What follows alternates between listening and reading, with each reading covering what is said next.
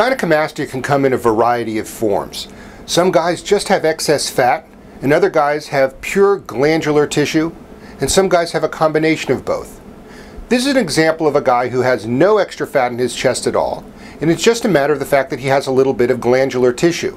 When you look at him here, he is skinny, he's muscular, and there's no fat anywhere. The bulge that he has is not related at all to fat, obviously not to being overweight at all.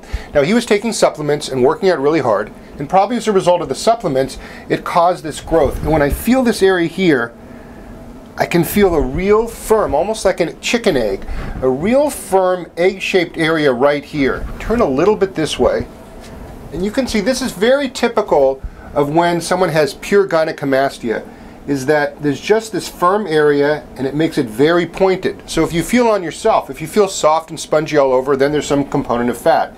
In this case, this is purely glandular.